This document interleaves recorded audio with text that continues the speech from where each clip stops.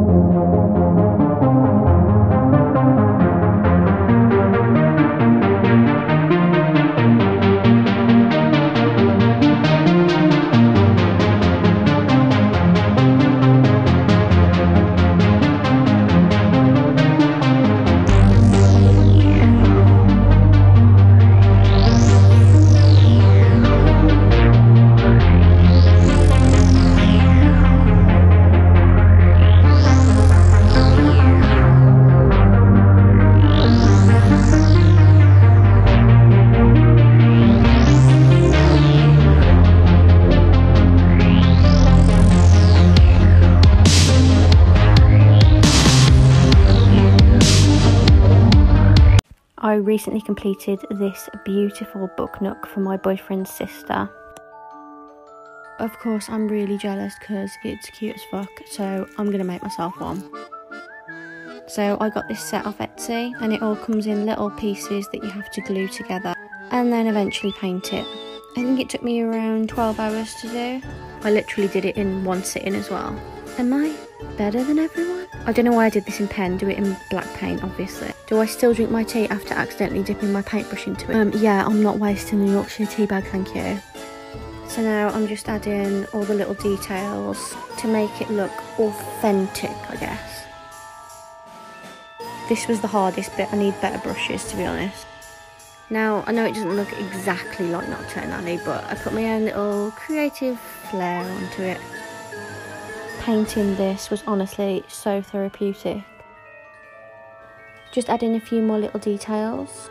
And then I accidentally added the shop signage the wrong way and it said Berks and Borgen. And I nearly didn't notice, so that would have been embarrassing, wouldn't it? Then I thought I'd make some polymer clay bits and bobs to put in the windows and on the floor.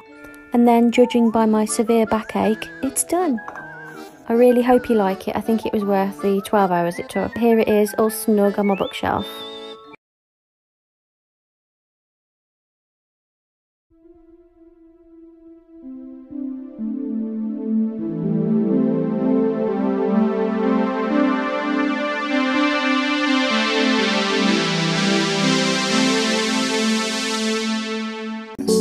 seriously, just stop. For the love of God, just stop.